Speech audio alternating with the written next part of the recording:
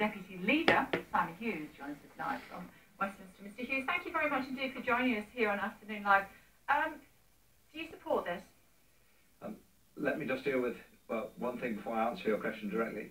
The worst people to criticise us are Labour, because they went to election saying they wouldn't have fees and then they introduced them. And then they said there wouldn't be top-up fees and they introduced them too. So I'll take lots of lessons from lots of people. I'll answer your questions. But lessons from the Labour Party are about the most difficult because they have zero credibility and they don't have a policy. So on the substance, today's announcement is clearly better than the Brown report. It's been improved. There will now have to be an evaluation by all of our colleagues outside government of what they think about the policies.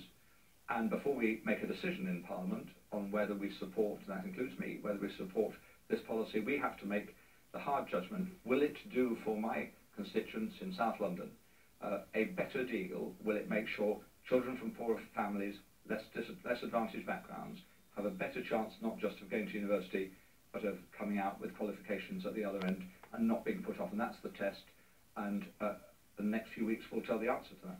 But weren't you elected on a ticket that said that you were against any rise in fees? We were elected, all the Liberal Democrats stood on a platform of wanting to phase out tuition fees over 6 years. That's what our manifesto said. We didn't win the election, no party won the election. There was then a coalition agreement, as you well know, and that said we judged the Brown report proposals when they came out, and we didn't set up Lord Brown's report, Labour set that up, supported by the Conservatives. We judged them on 6 tests, better access, better security for universities and so on, and that if people didn't want to support it, they'd be allowed to abstain. So by definition, no manifesto in opposition can be delivered entirely in government if you don't form the government on your own. If we had formed the government on our own, we would have been expected to deliver that commitment, of course. So if you had formed a government, there wouldn't have been any rise in tuition fees and you would have abolished them in the fullness of time? Well, over 6 years, that was the commitment. Now, nobody has hidden from anybody the huge challenge of the public economics of the deficit. We talk about it, colleagues and I, of all parties, on your television channel every day. But the real question for now, and it is a serious question, we have about 4 in 10 people coming out of school, going on to university.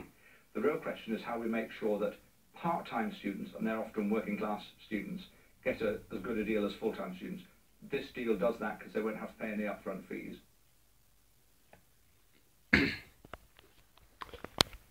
That interview just happened about 5 seconds ago with Simon Hughes, as you saw, the Deputy Leader of the Liberal Democrats. Basically, he's saying because there's a coalition government, he therefore has a responsibility to put up tuition fees due to the Brown report. A report carried out by a small group of people that says tuition fees should be raised in the aim of A, fixing the deficit, and B, trying to get a better deal for universities. I really don't see how this gets a better deal for universities.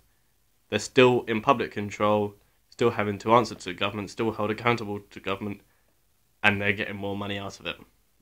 I don't really see how this works. And he was saying that how he would 1 second supports scrapping tuition fees over a 6-year period, then raising them. This doesn't really make any sense. So, yeah.